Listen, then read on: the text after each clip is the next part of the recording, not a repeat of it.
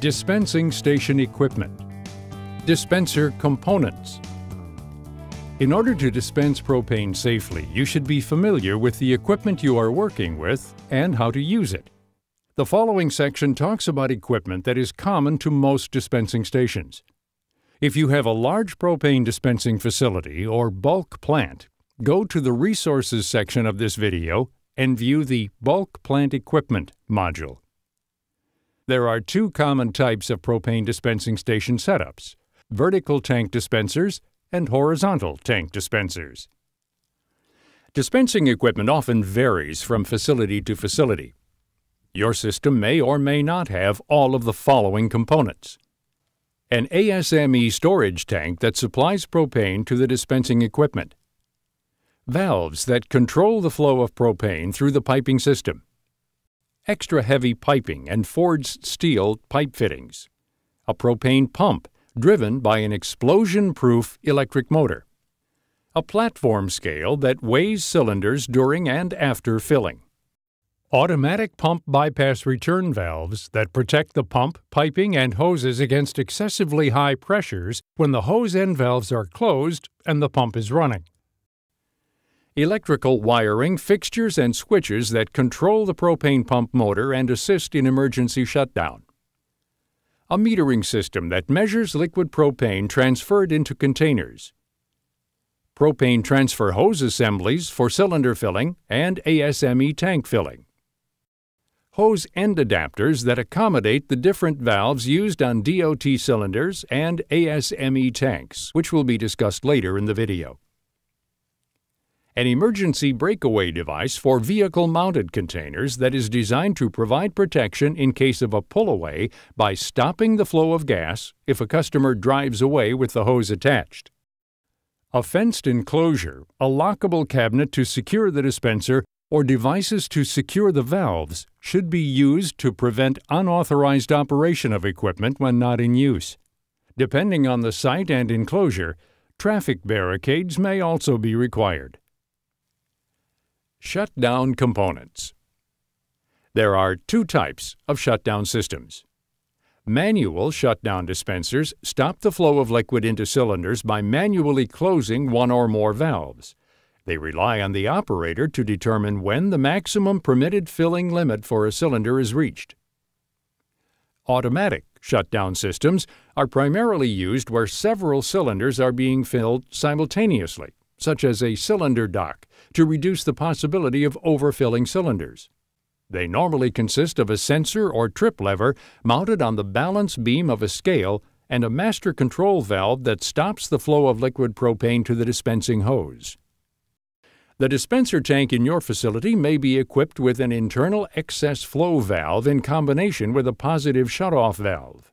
Internal valves that incorporate excess flow protection are also common and may include thermal and remote shutoff capabilities. Remote shutdown stations may also be installed to provide a greater level of emergency support away from the pump and transfer location.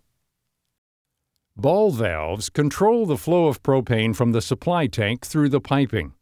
A ball valve is open when the valve handle is parallel with the piping. It is closed when the handle is perpendicular to the piping. Globe valves are similar to water faucets and are operated by turning the hand wheel counterclockwise to open and clockwise to close. They must be either fully open or fully closed. Hose end valves stop the flow of propane as part of the container filling operation. As another safeguard against overfilling, hose end valves are quick closing or snap acting. Many also have a safety latch to prevent accidental opening when the valve is not connected for filling. Measuring components. Platform balance beam scales determine when the proper filling weight for cylinders is reached and when to stop the flow of propane into the cylinder. Platform scales can be either single beam, double beam, or digital. All require periodic maintenance and should be checked for accuracy based on the manufacturer's instructions. In many states and jurisdictions, scales must have certification decals from weights and measure officials, and be inspected periodically and calibrated for accuracy. Scales must also be leveled and protected from weather, especially accumulation of water, debris, snow, or ice. Preparing the dispenser. The first step in preparing the dispenser for operation is to unlock the cabinet or other locking devices and open any or all entry gates. If the dispenser is equipped with a cabinet, unlock the cabinet and verify that the hose end valves are closed. Slowly open the liquid outlet valve and the first downstream manual valve. If you hear a snapping noise, this means the valves have been opened too quickly, and the excess flow valve may have closed. If the excess flow valve closes or slugs, proceed as follows. Close the downstream manual valve. Wait patiently for the excess flow valve to open. You may hear it click. Open the valve slowly to avoid a sudden increase in flow. Inspect all valves, piping, transfer hose, and fittings for proper operation. Inspect the threads of all connection adapters, especially brass, for excess wear. Make sure the gaskets and O-rings, if equipped, are in place and in good working condition. Inspect for leaks. If you suspect a leak, shut down the system, immediately leave the area, and contact your supervisor. Dispenser shutdown. When the dispenser is not in use, or when a qualified operator is not present, the dispenser should be shut down and secured. To shut down the dispenser, close all valves at the storage tank.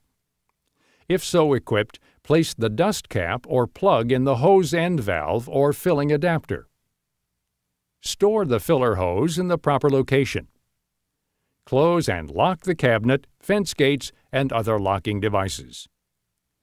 Becoming familiar with the dispensing equipment and how it works will help you to fill cylinders safely and protect your customers, your workplace, and yourself.